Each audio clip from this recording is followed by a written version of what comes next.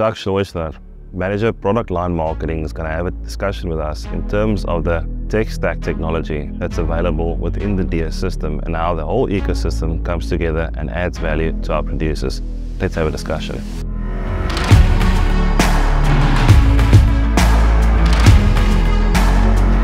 Chuck, looking at data and looking at farming equipment these days, what's the value in it for our consumers having a one solution, basically saying that you've got your equipment, you've got your data, you've got your technology as well as your hardware situated within one dealership? What's the benefit in that for a customer at the end of the day? Where technology has allowed us to go is to create an ecosystem around our vehicles, to plan work that needs to be done in the vehicle, get it to the machine so it can be executed, and then analyze the results at the end so we can do it better the next time. So as we've added technology to the machines, we can now expand the value we bring with them, allowing us to plan the work to be done, send a plan to the machine to execute it, and then get the data back to analyze it on the backside. No other manufacturer, except for John Deere, can put that all together, design it as one, and support it as one between us and our dealers. That is a unique value proposition we bring to our customers. So what are those challenges of bringing, green on green? I mean, because obviously you're not going to be the masters of all disciplines. Yeah, so we focus on that core workflow of identifying the work to be done, capturing that in instructions for the machine, executing it, and then being able to analyze how it was done. That requires us to have digital, so cloud-based technologies integrate with telematics and mobile cellular connectivity, and a lot of integration with the controllers on the machine to be able to accept the right commands and to provide the right data back to allow for better decisions to be made both in the cab and out. Other industries, you see companies taking different approaches, like the cell phone industry, for example.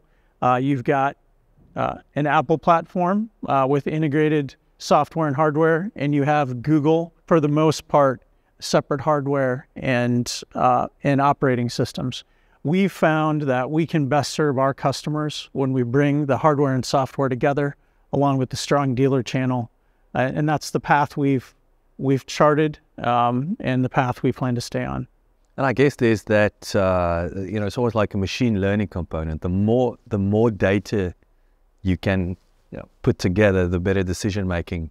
Yeah, so it starts with the data we collect from the machines. When the customer provides permission for us to do so, we will take that machine data, analyze it in large numbers, be able to identify failures of machines or performance in different operational types, look at that en masse, and identify improvement opportunities, right? And machine learning, the power of big data, has allowed us to get farther faster. That allows us to introduce new features more quickly when we have the telematics in place, more so than we would have without it.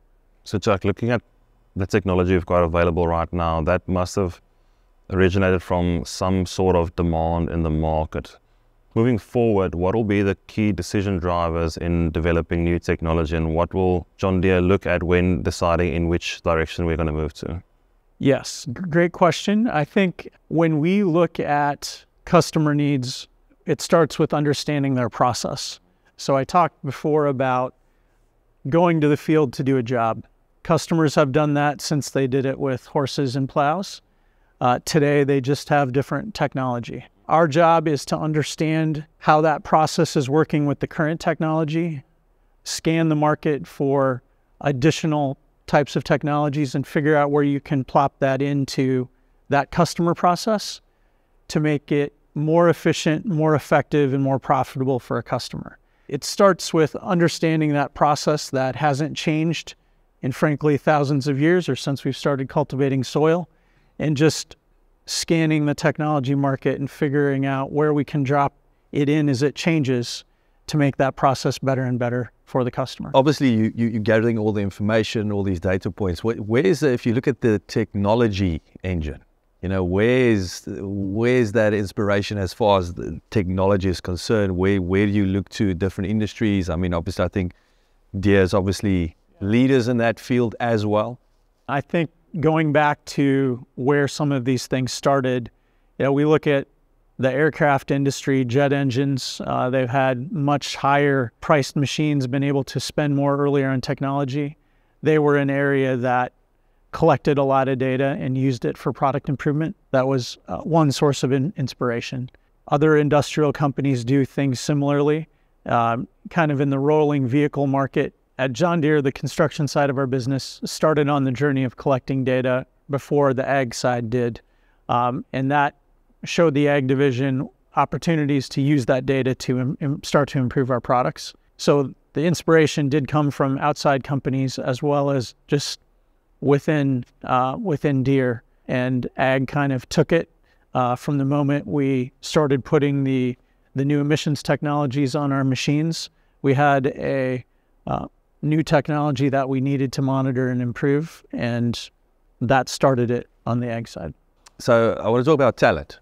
So again, competitor. I mean, and I'll ask the question: is it a good time with Facebook laying off talent and all the rest? I mean, is it tricky to find the right people, and what does the recruitment strategy look like? Because again, junk in, junk out, human capital wise. So as we've raised our profile as a technology company, it has both given us access and awareness with other kinds of talent, let's say from Silicon Valley or elsewhere in the world, that we might not have had access to before. So we are bringing in new talent from tech industries. At the same time, that raising that profile has created a situation where in some cases, other companies are coming to poach us from talent.